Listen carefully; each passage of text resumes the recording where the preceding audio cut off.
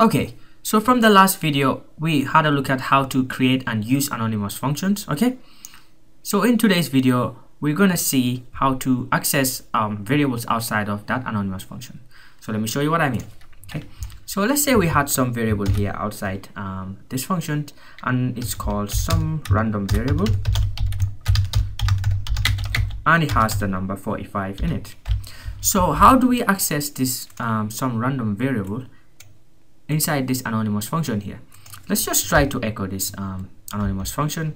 Let's say inside there some random variable. Okay, so let me just delete this. So let's go back in the browser and see what happens. Refresh this. As you can see, we have an error. So basically what's happening is that this anonymous function here does not have access to any variable outside of its scope. So anything inside that you declare here, if I had to create some variable here, let's say a, then it has access to it. But if I put a outside here, then that anonymous function does not have access to a.